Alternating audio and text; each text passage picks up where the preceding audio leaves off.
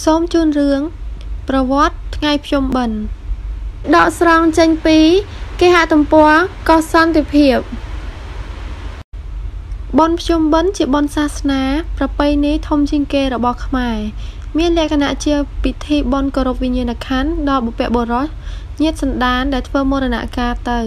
និងជាពិធីជួបជុំគ្នានៃញាតិសន្តានសាច់ញាតិទាំងអស់ដែលនៅទីឆ្ងាយ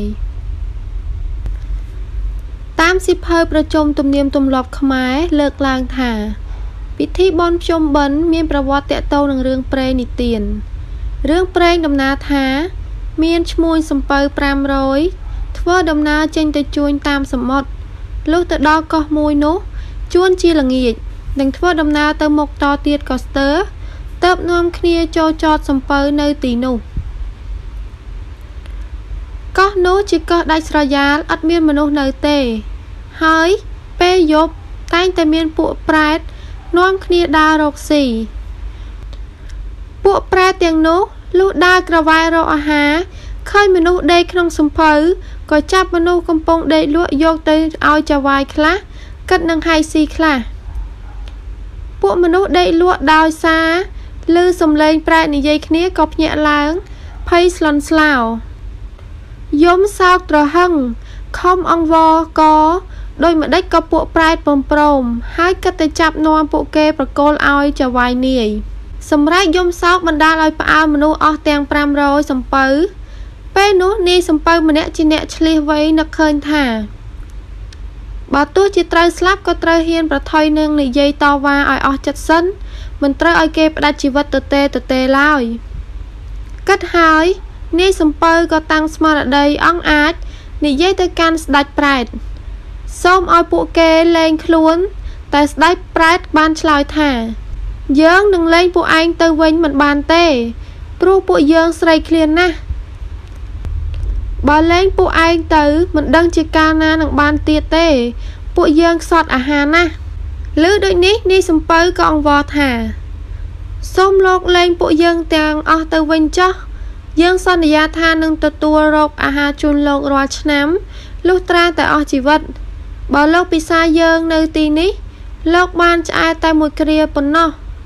អំនេះទៅលោកនឹងអត់ឃ្លានតទៅទៀតបើពួកយើងសន្យានឹងលោកយ៉ាងនេះតើលោកយកផ្លូវណា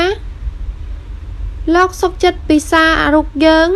ឲ្យបានតែមួយចំអែតឬសុខចិត្តទុកជីវិតពួកយើងដើម្បីរកអាហារជូនលោកវិញពួកប្រែតឮសំណើនៃនាយសំពៅដូច្នេះក៏គិតគ្នាមួយសន្ទុះតើព្រមដោះលែងពួកឈ្មួញហើយផ្ដាំផ្ញើថាកាលបើពួកអ្នកបានទៅដល់ស្រុកទេសខ្លួនហើយកាលណាមានខ្យល់ចំណោទធ្លាក់ពីទិសខាងជើងអ្នកទាំងអស់គ្នាត្រូវធ្វើក្បូនផ្ទុកធញ្ញជាតិនិងអាហារគ្រប់យ៉ាងមានលាជសណ្ដែកល្ងដូងអំបុកចេកជាដើមបណ្ដែតតាមខ្សែទឹកមកឲ្យយើងចោះមិនបាច់នាំមកផ្ទាល់ទេចំណុះខ្យល់នឹងបញ្ជូនមកដល់យើងហើយឮតែប៉ុណ្ណេះពួកអ្នកសំពៅអរអ្វីព្រៀបពុំបានហើយក៏នាំគ្នាចោះសំពៅរចោករចោលគ្នាខ្ញាបើកចេញផុតពីទីនោះយ៉ាងប្រញាប់លុះទៅដល់ភូមិស្រុកជួបជុំគ្រួសារហើយត្រូវនឹងពេលជិតដល់រដូវភ្ជុំដែលទឹកនឹងឡើងជាលំដាប់ផងអ្នកដែលបានសន្យានឹងប្រែទាំងនោះក៏នាំគ្នាធ្វើនំនែករកចេកអំពៅលាជ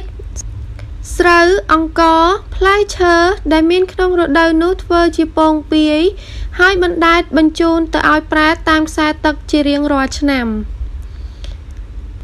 មនុស្សចំនួនដើមកាន់ពាក្យសច្ចៈល្អណាស់បើនិយាយសន្យាថាដូចម្ដេចហើយមិនហ៊ានបំពាននោះទេចំណែតមកអ្នកស្រុកក៏នាំគ្នាធ្វើតមកទៅជាទំនៀមទម្លាប់ដោយយល់ថា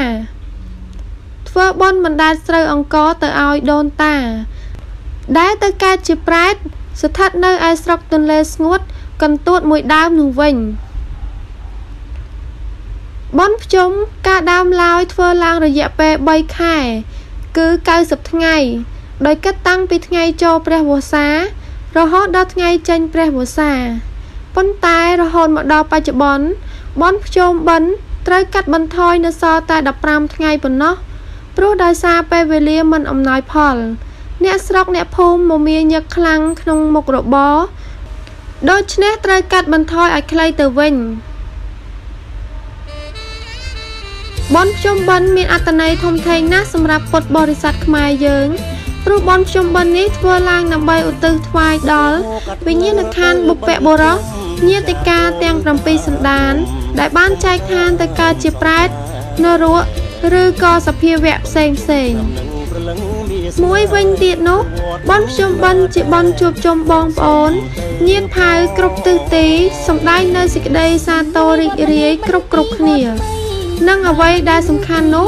ការមនុស្សយើងមានសទ្ធាជ្រះថ្លាក្នុងព្រះធម៌ក្នុងការធ្វើបុណ្យធ្វើទាននោះវាជាបច្ច័យមួយជួយធ្វើឲ្យមនុស្សយើងមានចិត្តស្ងប់រំលោះនៅភាពសៅហ្មងគ្រប់គ្នាពិធីសំខាន់ក្នុងរយៈពេលបុណ្យភ្ជុំបិណ្ឌមានដូចជាពិធីសូត្រមន្តបាំងស្គរបោះបាយបិណ្ឌជាដើមតេតិនទៅនឹងជំនឿរបស់ពុទ្ធបរិស័ទអំពីការពូនភ្នំខ្សាច់នៅអំឡុងពេលភ្ជុំបិណ្ឌនេះវាជាជំនឿមួយដែលខ្មែរយើងទូទៅយល់ឃើញថាដាក់លុយនៅតាមភ្នំខ្សាច់នីមួយព្រមទាំងឲ្យធូបដើម្បីស្មារតីកំហុសបាបកម្មមួយចំនួនដែលខ្លួនបានកសាងឡើងដោយមិនបានចាប់អារម្មណ៍កន្លងមកការពូនភ្នំខ្សាច់ក៏ជាការឧទ្ទិសកុសលមួយជូនដល់បុព្វការីជនទាំងឡាយដែលបានលាចាកលោកផងដែរនៅក្នុងឱកាសបុណ្យភ្ជុំបិណ្ឌវេលាម៉ោង 4 ទៀបភ្លឺពុទ្ធបរិស័ទតែងតែនាំគ្នាទៅវត្តអារាមនានានៅក្នុងភូមិឬនៅក្បែរផ្ទះរបស់ខ្លួនជាមួយនឹងនំចំណីដែលធ្វើរួចជាស្រេចដាក់ក្នុងចានឬស្បោងដើម្បីបោះបាយបិណ្ឌការបោះបាយបិណ្ឌជាជំនឿអរូបីមួយដែលជនជាតិខ្មែរយើងនិយមធ្វើជារៀងរាល់វេលាទៀបភ្លឺ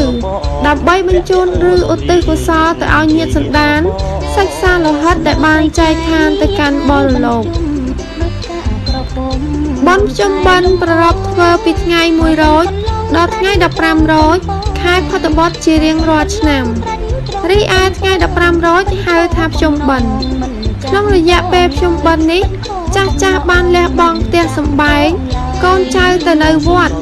សមាទានសិល5ចាំសិល8បម្រើព្រះសង្ឃសម្អាតទីអារាមចំណែកឯពុទ្ធបរិស័ទចែកវេនគ្នាជាវេនចំនួន15ថ្ងៃឬ15បិណ្ឌក្នុងបិណ្ឌនីមួយគេតែងធ្វើដូចជាពេលយប់ជួបជុំពុទ្ធបរិស័ទប្រគេនភេសជ្ជៈចំពោះព្រះសង្ឃនិងជូនចំពោះចាស់ព្រឹទ្ធាចារ្យ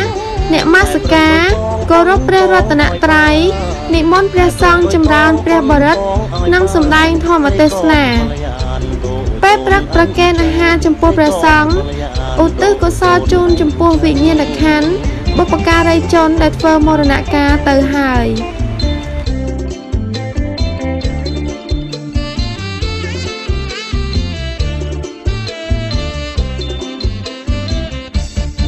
សំណាស្រីមុំទៅភ្ជុំយួរស្រាក់